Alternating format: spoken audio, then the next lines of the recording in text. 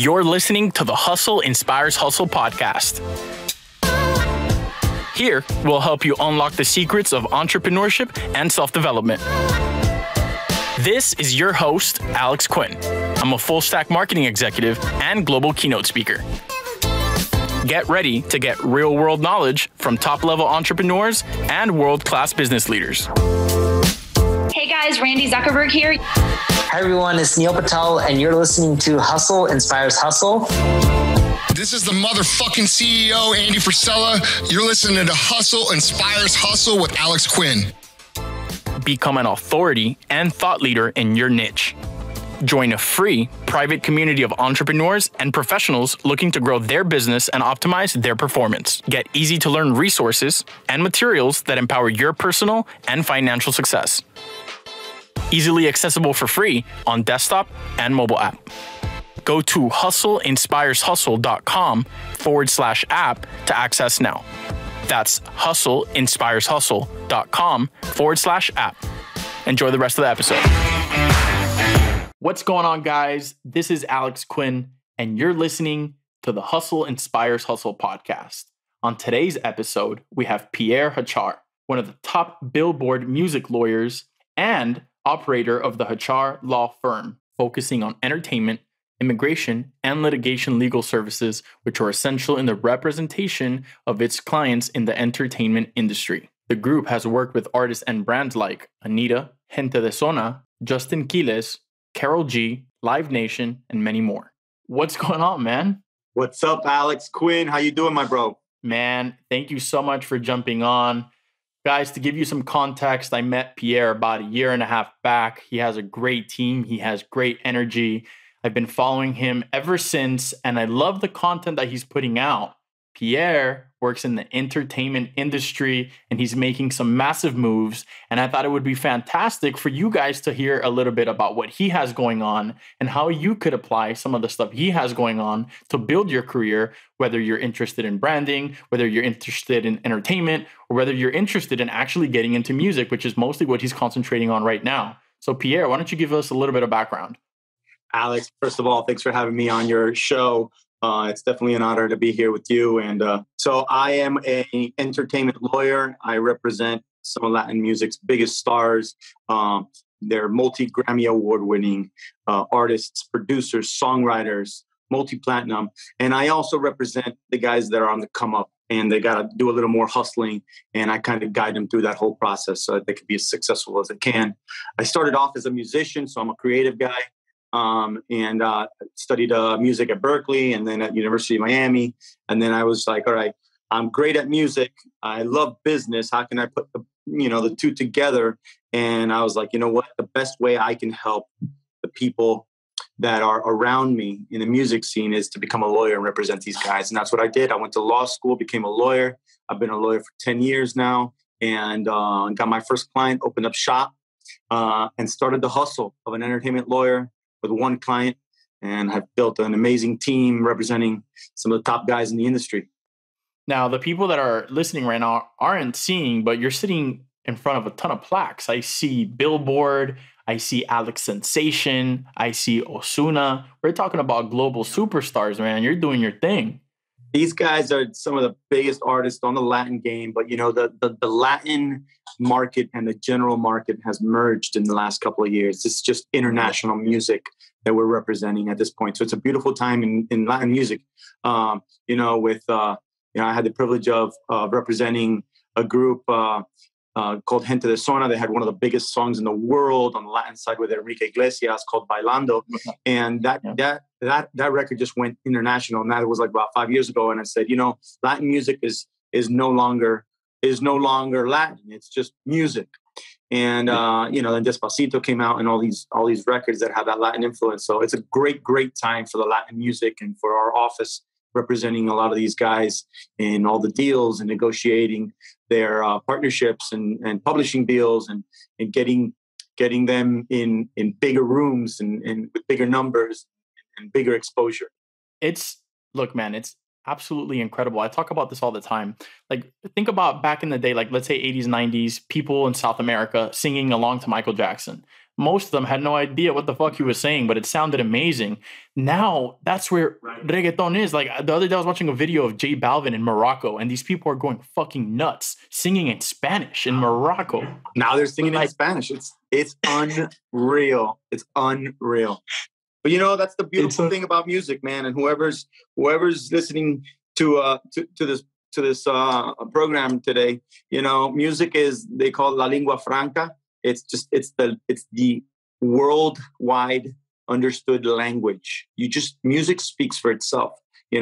I see some of my clients are in Asia and in Japan and Australia. It doesn't matter the language, man. Music connects to people. That's what's beautiful about it. It's definitely a different dimension of communication. Yeah, man. And it's also like keeping an eye out, right? Because for a while, I understood the influence that hip hop, for example, had on reggaeton. And I was like, man, all these reggaeton guys have their own flavor, right? But they do have a very strong influence from the American market. I wonder when that mix is going to happen. I think one of the catalysts for that, and there's many, but one of the catalysts for that was when Drake and Romeo Santos did their song. Then Romeo Santos and Usher, and there's probably many people before, many people after, but you start seeing these mixes of people coming together and people actually liking it. Like you have people out here listening to Spanish music, Bad Bunny, I know all these guys, they don't know what they're saying, but it just sounds dope. It sounds good. It has flavor. It has energy behind it, and people just want to be around that now. It's totally legit, man. And you know what? It's we go back to just music. Just if it connects, it doesn't matter what. I mean, I've caught myself listening to songs in different languages. I'm like, damn, this shit is hot. And I'm like, okay, it's in French. I don't know French. I mean, my name's Pierre. I'm not French. And I'm like, this is you connect, and then that connection is what makes a superstar. To tell you the truth, it doesn't matter what language it's in. But yeah, look, los Latinos with the rise of the Balvins and the Bad Bunnies and the Osunas, it's now it's a more open conversation that a lot of the general market, when I say general market on the English side, is they're more receptive to it. Before they weren't, because it is two different cultures, it's two different languages. But right now it's so beautifully open that there's no barrier. Now the English speaking and the general market artists like Drake and like Justin Bieber and all these guys, they're coming over to our side of the turf.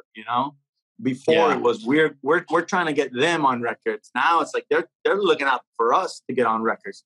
So and we're excited about it, and that's the game has definitely changed in the last couple of years because of it. It's so amazing how something so great could be born in an island and go global. The Puerto Ricans, man, have been blessing us with amazing music for way too long, and now they've allowed it to become something global. They've been totally killing it, and I've been watching it. I'm telling you, bro, since I was 12, 13 years old, I've been deep into music. Once I got older, once I got into the industry and I started building connections, I really started to understand, but I always struggled with how I could contribute towards the business. And what you said when we started the conversation really resonated with me, because you found yourself being a musician, you found yourself going to Berkeley, you find yourself being business.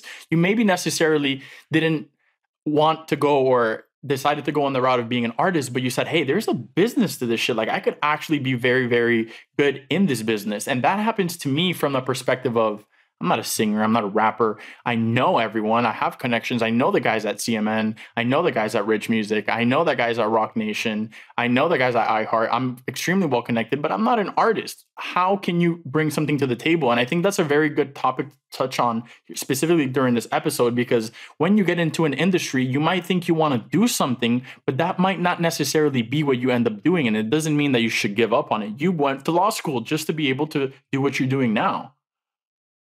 It's funny. I was doing a video for my Instagram and my YouTube a couple of days ago, and I talk about that because in the music industry is so broad, right? So everybody starts off, and I've been there.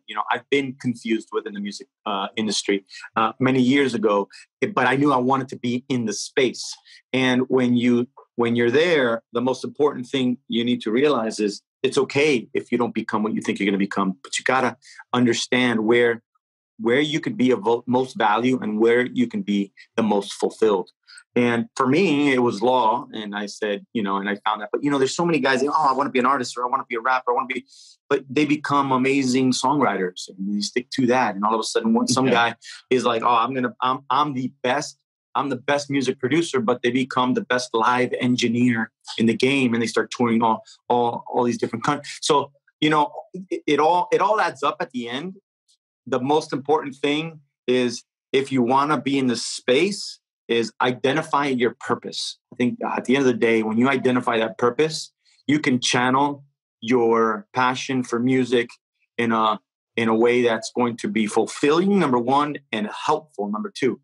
Everybody in the music career is helpful in one way or the other. The engineer helps the artist sound better. The producer helps the record label and the songwriter and the artist sell more records. The record label helps fund and promote the artist. The artist helps the consumer enjoy music. Everyone has a purpose, okay? And everyone needs to fill a void for themselves and for the public. And when you find that, that's when you start succeeding. Yeah, people tend to listen to music, and a lot of the times tend to forget that it's a big ass group effort, man. Like, putting out some music. There's a shit ton of people behind one song. A shit ton of people. A shit ton. And the more success the song has, the more people were behind it. It just takes a village, man. Yeah. So look, man, you've been in the industry for a while. It must have been very rewarding for yourself and your team for you to get that Billboard recognition. That's pretty cool, man. That was very that was an amazing recognition. For me, it's always been a dream to be on. Since I became a lawyer, it was a dream to be on the top lawyers of Billboard's list. And I got on that list because my purpose of helping clients and having that fulfill me within the business is what brought me there. That nothing else helped. It was just, you do right by people and you take an ethical approach and you just go out there and hustle your game so that you can fulfill that purpose and you get recognized. So for me, it was an amazing recognition, definitely, to be amongst the top music lawyers in America. Yeah, man. It just puts you in a social hierarchy, and it puts you at the top of the echo chamber. It allows you to build on more connections. It allows you to be more recognized.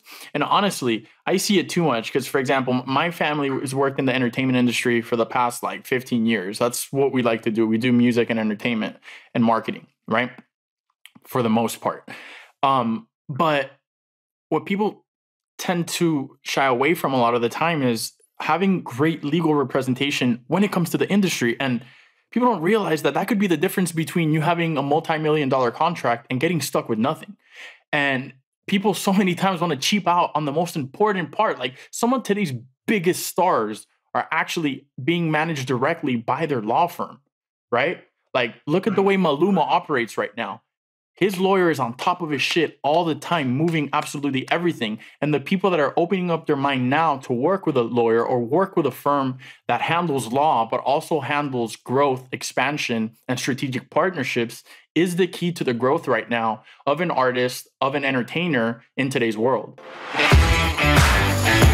Hey, I just wanted to jump in real quick to tell you about how to train yourself in organization, balancing your priorities, developing successful habits, and most importantly, having a better mindset. I'm giving free access to resources and materials on business management and self-development. Go to hustleinspireshustle.com/app to get access. That's hustleinspireshustle.com/app. Make sure to follow us on Instagram, Facebook, LinkedIn, and Twitter at Hustle Inspires Hustle. Okay, let's get back into the episode. Let me tell you, I've never met a successful artist that doesn't have a lawyer as his right hand and his left hand. Whether that's in a legal capacity, a management capacity, a corporate capacity. I've never met a successful artist that didn't have a personal relationship with their lawyer on a day-to-day basis for growth in the entertainment business. And I don't know how you could do it without it. I mean, we were talking about a lot of people having being behind a record. I mean, you don't know the paperwork that goes behind. Forget negotiating your general deals, your recording contracts, your publishing contracts, your endorsement contracts, your sponsorship. Forget all of that paperwork. Well, each song has paper. You got to put out producer agreements. You got to put out the splits for the composers. You got to put out work for hires. It's just, and you're cranking out records more than ever. How can you not have that and cross your T's and dot your I's on the legal side? You're destined to fail. And that goes for producers too. It goes for songwriters. It goes for influencers. It goes for content creators. I mean, it's just necessary to have great legal representation and have someone like we fight for our clients tooth and nail. We love to see our clients succeed. The only way for that to happen is for us to fight hard for our clients and understand what they have going on and really, really believe in the vision. That's the most important part too. Because for me as a marketing agency, there's a lot of potential clients out there that want to work with me or have heard about my track record or want me to build something out for them. But everything comes down to education, communication, and synergy. The person you're working with has to be willing to be coached, has to be willing to learn, has to be willing to understand that you're trying to do the best for them in order for there to be good communication. Now, as far as the representation, you guys do represent artists, but you just mentioned engineers, you just mentioned producers, you just mentioned composers, you just mentioned all this type of stuff. Are you guys represent people at all of these capacities, or are you guys just limiting to a certain market right now? Let me explain to you how I structured my firm. So we're an entertainment law firm, and then we have divisions. It's a group of 10 of us at the firm, and we call ourselves the Hachar Entertainment Group. And basically we have within our firm an immigration division, which helps all our clients do all their touring visas and all of their residencies when they're out of the country and they want to start living here. And we represent probably the A-list Latin artists on our immigration team. Remember, every time you want to come from Colombia and do a tour in the United States, you got to bring the engineers, the managers, the road managers, the dancers, the videographers, and all of these guys need work visas. And so we have a team that handles that. And we have the litigation side where we do all the breach of contract representation, and we go out there and try to get clients either out of their deals that are bad for them because there's been issues with the other side or someone's infringing on their rights and we got to sue them. So we have the litigation division. We have the transactional division, which closes all the publishing deals and all the record deals and whatnot. Then within all of that, we have an estate planning to help guide some of the top clients that we have in, what happens if a Kobe Bryant situation happens to them. Right. Here's how your kids would get the royalties and this is how you would distribute it to your spouse. So we have an estate planning attorney within the team. And then we also have family issues that we deal with for our entertainment clients. So I built an all-encompassing legal practice for entertainers that helps them and guides them through all of these sort of issues that commonly come out for clients in the entertainment business for them to succeed. We want to see them be successful while they're here, and we want them to leave a legacy after they're here. So we cover all ground within our representation. And it's for everybody. It's for the artists. It's for music producers. We represent video directors. We represent TV personnel. It's all encompassing on the entertainment side. I think you guys, like, one of the things I do on my agency is, we do work on retainer deals and we do have our clients that stay on with us, but we also have a really, really, really nice amount of people that know that we have the industry knowledge and want to get consulting. I think it's absolutely amazing the amount of knowledge that you guys have and the power of consulting that could be available towards people that actually want to invest in themselves, right? You don't necessarily have to be an A-list, B-list, C-list artist to be able to want to purchase access to top level knowledge that's going to help you expand. Like, for example, I'll tell you, I've spent $100, $200, $300, $400, $500, $1,000 an hour on consultants for my business, for me to be able to be at a different level and understand, so I don't pay that dummy tax. You have to, man. You have to. I mean, you gotta hire the right people to take you to the next level at every level. I mean, That's key. That's key. I mean, a lot of people don't go to lawyers because they're either intimidated, they're scared, or they don't have the money. The clients that we get, sometimes we feel that, but when you find a connection with a client or with a lawyer when you're on the other side, you find a way to make it work. I mean, if there's some encouragement I can give some of your listeners is don't be intimidated by a lawyer. If you're intimidated by your lawyer, get another one. There's so many great lawyers out there. I mean, in the entertainment space, there's not that many, but for me, the most important thing is obviously to understand what my clients' goals are. But at the end of the day, we're giving them value to help them. It's not the other way around. So for me, it's important that I educate my clients, and I put out and I started more now with this whole quarantine. My time is limited, but now with this quarantine thing, and I've got all my guys at home, I'm putting up more content because a lot of people that can't afford it or are in other countries, I want them to learn about this business. I want everybody to learn as much as they can about this business because it makes the business better. It makes the business more competitive, And so I put out content on my Instagram or on my YouTube, and I'm trying to educate as many people as I can that probably would never pass by my office. You know what? That's fine, because in the Latin community, they take advantage of the ignorance of the artist. And that's what I want to avoid with the type of information I'm putting out there, so that people can learn and they don't get taken advantage of by not knowing. The Latinos, Alex, they're there. They try to get you drunk before you sign, so you don't even read the contract. Like that's just not cool, right? So yeah, man. If I can do my part in society and within the entertainment business to help some guys out in feeding them some information outside of my client base, then I'm going to do it. I think it's very important to put out great content that educates and teaches people, because not everybody could afford you at the moment. But man, life takes some crazy ass turns, Pierre. And that person who was dead broke last month could be a billionaire, millionaire next month. And you might be that person they remember watching that video. You cannot underestimate anybody in this business. Ever. I've seen people sweeping floors in a recording studio that 2 years later are the biggest fucking producers in the game. You cannot underestimate anybody in this business. And, people also, listen, man, people pay me for the information and the knowledge I have, and that's good. But that's not where the real value is of any lawyer. The real value is the experience, okay? And how you use that information. Yep. Action and application. So for me, giving out information and legal information with my content, it's just information. It's valuable information that not a lot of people communicate, and that's great. But that's not going to help you navigate a huge publishing deal where you're shopping a $15, $20 million deal.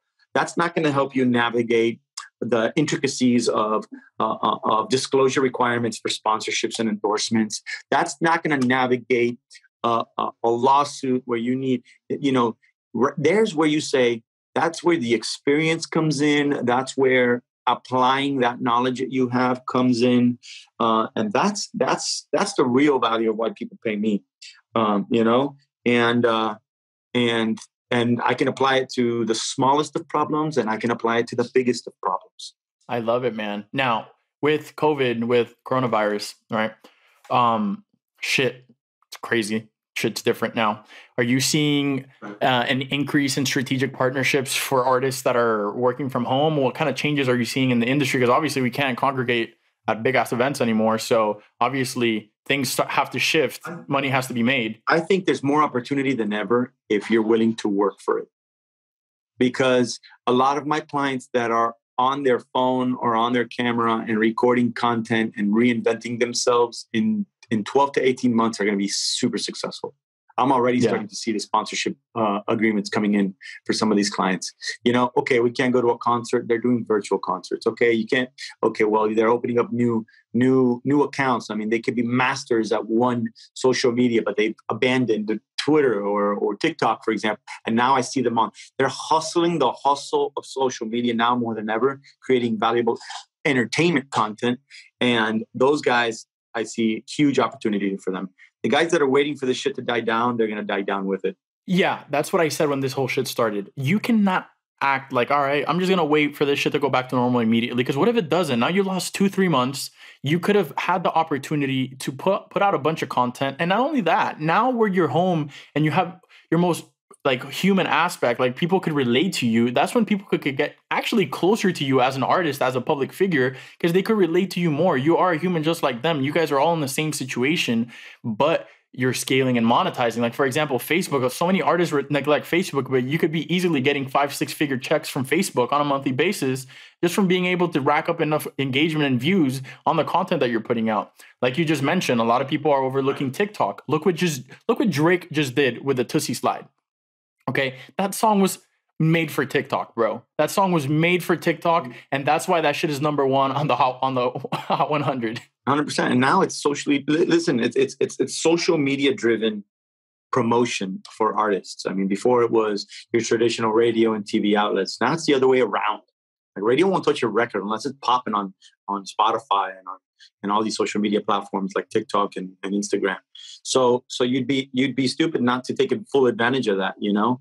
And honestly, the competition gets fierce because you can go directly to your consumer now more than ever. You don't need middlemen. You don't need anything. You can get your phone, turn it on, go online, and start connecting with people.